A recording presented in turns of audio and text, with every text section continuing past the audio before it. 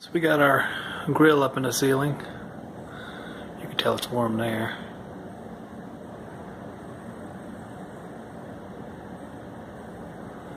Another grill down there. You can kind of tell. It's kind of interesting to see what you can figure out with this thing. You see our electrical stuff. You can see where the wiring comes in. It's warm. It's not too hot though. It's just comparatively warm. The colors change in comparison to the general scope of temperature on the screen.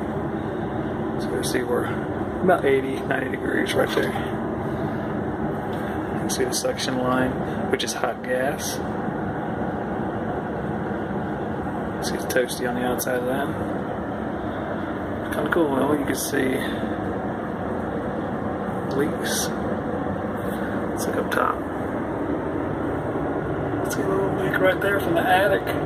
Looks like. Interesting.